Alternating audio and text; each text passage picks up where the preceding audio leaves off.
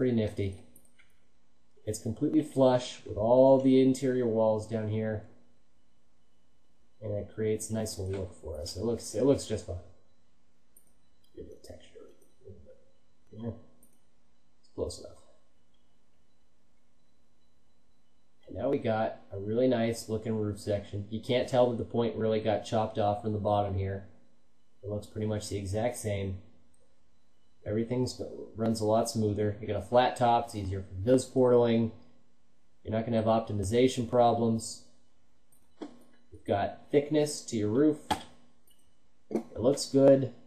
It seals, which is the most important part, and everything is grid aligned. It's great. The only thing that you'll notice when you do this here is that right here on the top portion of your roof pieces, which one is this? Like here. Your roof joints are going to be a little bit out of whack with your tower wall joints, and that's completely natural. It's just it's a byproduct of having grid snapped. See here where we grid snapped to grid size 1. Normally this would have been stuck right up here. That's not to say that this isn't flush. It's just an artifact of grid snapping. That's all there is to it. And also you can choose, in a previous step, that once you had all these roof pieces dragged down to where you wanted, you could have grid snapped these too, but I don't anticipate ever having to work with this roof section again, so I think it'll be all right there. Unless you plan on resizing your roof, adding some windows, any such thing like that, then you might want to mess with it, but it's all right for now. So I guess the last thing that I'll show you today is how to add a window to this tower. Real basic, and we're not going to use one of the northwest or south walls. We're going to use an angled wall, because those are the difficult ones to work with, aren't they? So, is this an angled wall? Yeah, we'll use this one right here. So the way I'm going to go about doing that is to once again use CSG subtract. And the only reason that this is difficult is because of this angle. We want a nice 90-degree angle out here, but I mean, how do we achieve that? If I use a clipper tool, I can kind of eye it and say, well, that looks about good. I mean, it's not, but to be precise about it, I'm just going to go ahead and resize it down to about window size. Oop, I'm going to clone it first.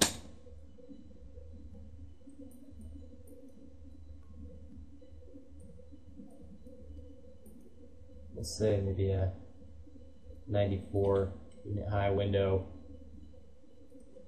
And then maybe we'll go ahead and shorten it. Ooh, no, we don't want to do that. We'll just go ahead and use our rotate tool. Again, rotate and scale, arbitrary transformation, and we are going to rotate this along the z-axis at 45 degrees exactly. No, not 45 degrees. 90 degrees exactly. And see what that does here. This gives us a nice cross intersection along our tower wall, and we'll go ahead and use CSG subtract. And now we can delete that piece.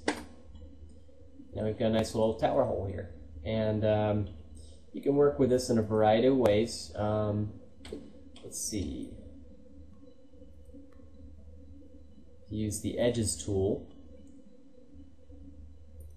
Maybe you have to select this edge, drag it. Nope, that doesn't work. Alright, I'm trying to make stuff up as I go here. I really don't know how to make those little arrow slits. What I usually do is just use select face here and just drag it, and it'll go along like that. And you can use that to expand and contract. And additionally, if you want to make an actual window brush, it's going to stick right here in the middle of this gap. What I would do is I would just say, clone this, drag this out to cover it. No. And we'll say we're going to select all of our other pieces. CSG subtract. That leaves us here with just the window piece. And then we can go ahead and resize and make it a little bit thinner. Now it's nice and 90 degrees, very flush, very sealed, and we can go ahead and give that a window texture. And we can get that through textures, dark mod, window, and we'll give it something completely random. Well, let's go something more fancy than that.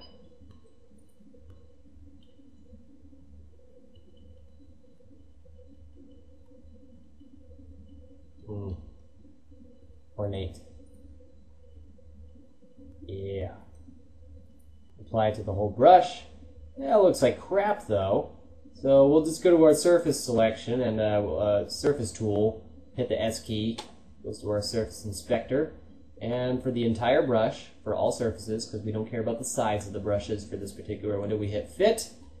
And look at that. It's a nice indented window into our tower at a nice 90-degree angle from the wall, even though we have absolutely no idea what the angle actually is. It's still completely possible to do that.